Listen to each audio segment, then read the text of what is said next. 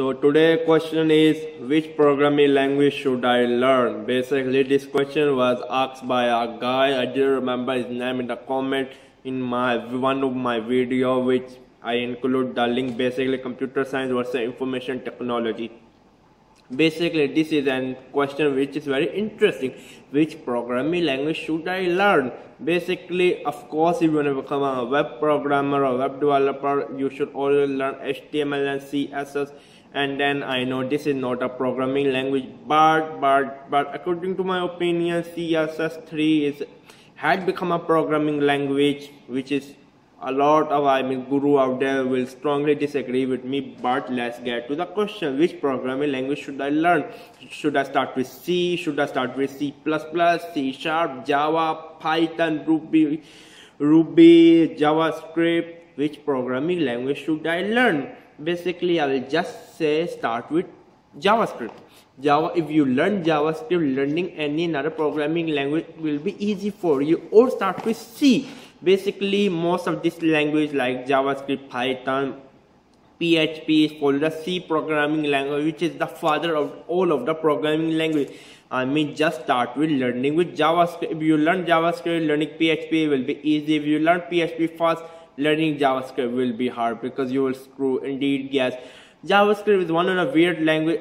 Indeed, yet there's a lot of courses online you can buy for a subscription fees. JavaScript for PHP developer. If you learn PHP first, you learn JavaScript. It's really hard. I'm not saying it's hard, but it will make all your concept mess up. Basically, in PHP, you have to declare a variable like it's integer mean 1, or it's a float mean 1.0, or it is a boolean. But in JavaScript, it does not exist. You will start doing some kind of weird stuff which you shouldn't do. Basically, how to get started learning Java? Pick some kind of this kind of basically head first book. This is one of the stupid book you can get in a programming language. But remember one thing: you should be stupid guy, and then you should use the stupid material to learn. Because if you take programming seriously, it will start producing heat. Overwhelming will make you learn nothing. It will make the learning process worse.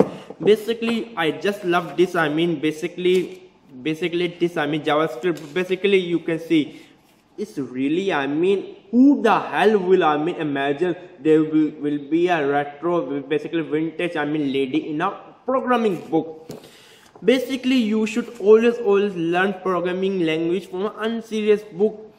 You should definitely learn from a real serious manual. But when you become a good basic to advanced level programmer, and then just move on to a serious book which will focus on the high level stuff. But never ever start with with some kind of serious book. You can see here basically this thing that, do you think that's interesting? Indeed it is. If there was a real big lines of chunk of code in it, you will feel not interesting. Basically this book is really awesome. In this book they said talk loud, listen to your brain, feel something, drink water, get sleep. These all things are basic things, but these things are really awesome.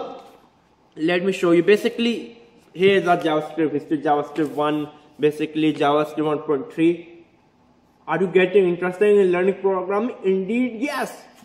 If you just pick any another, I'm not against any book. Like you pick PHP, what is the book called? SAM for Java. The SAM book for JavaScript.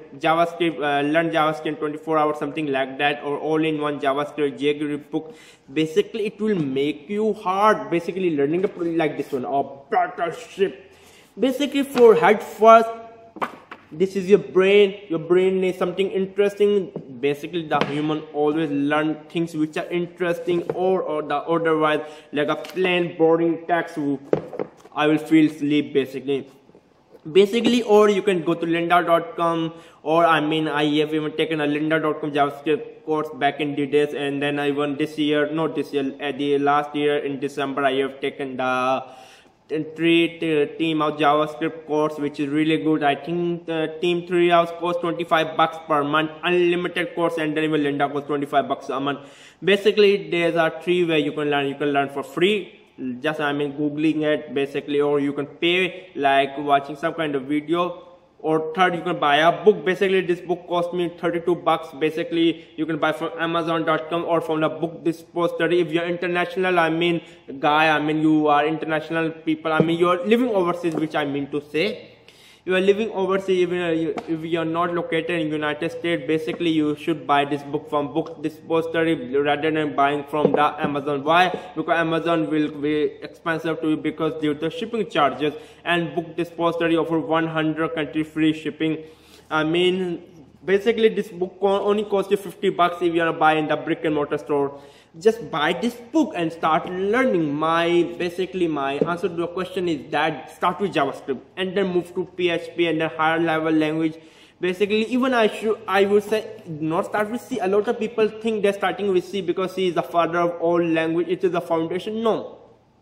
Basically, JavaScript is an interpreter language, which means you really do not need to compile. Basically, you just need two things: a web browser and a basic notepad. Basically just write a code and then run it. That's all you need. And then one thing, if you are going to learn JavaScript, you should have some basic understanding of HTML or CSS.